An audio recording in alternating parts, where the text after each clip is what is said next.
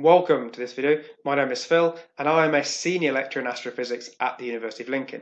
And I wanted to use this video to introduce one of the many orbital elements, which is the orbit inclination. So if we've got an example here, we've got on the left hand side we're looking above or looking down onto an orbit, a circular orbit. This is a planet going around a star. And if we look on the right hand side, we've got an example looking edge on. So the orbital plane is now just a line because we're looking edge on at the orbit.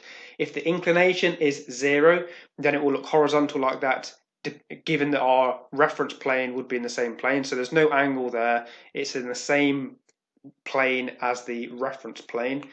If it has some inclination angle, like here, so let's say here that our reference plane is the blue line, and if the orbit is slightly inclined to that plane, that reference plane, then it'll be inclined by some angle, basically. Now, what's an example of that? Well, let's use Saturn. So we've got Saturn here, we've got the rings, we've also got its rotation, which is in one plane. So I've noted that with the blue line here.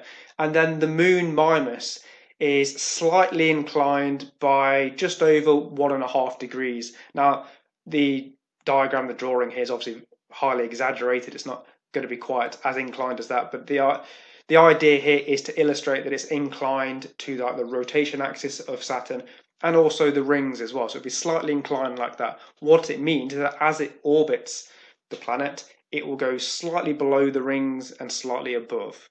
And that's what is referred to as the inclination.